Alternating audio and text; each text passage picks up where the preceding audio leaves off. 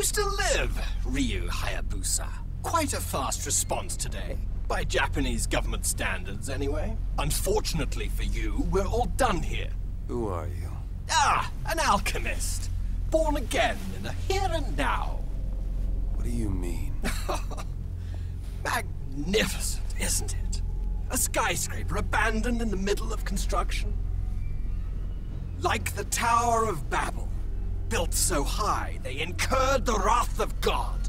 What better backdrop for the beginning of the end of the world? I'm tired of your nonsense. You lack a sense of aesthetics, my friend.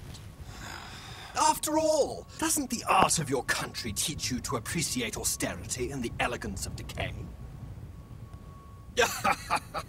And speaking of decay, how's your arm?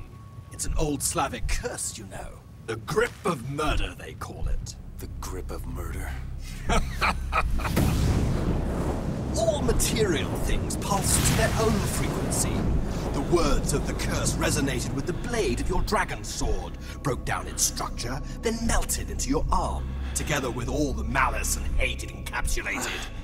It was a simple spell to weave.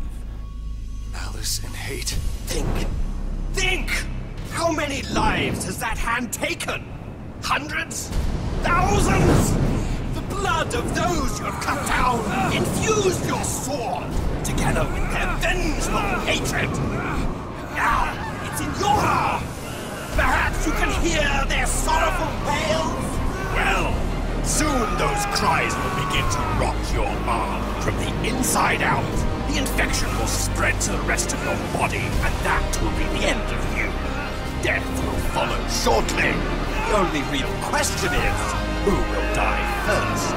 You or the world? Damn you! Want to know who I am? I'm the same as you, Ryu Hayabusa. We're cut from the same cloth.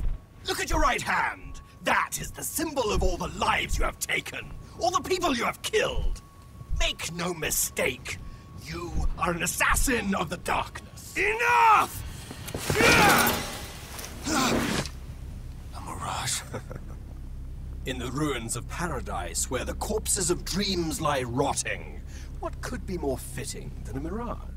Yes, of course I'm an illusion, as is all existence. Nothing more than a collection of data points, resonating in infinite expansion. But enough. The time for talk is at an end. War and strife is your fate. Death, your duty. Or am I wrong?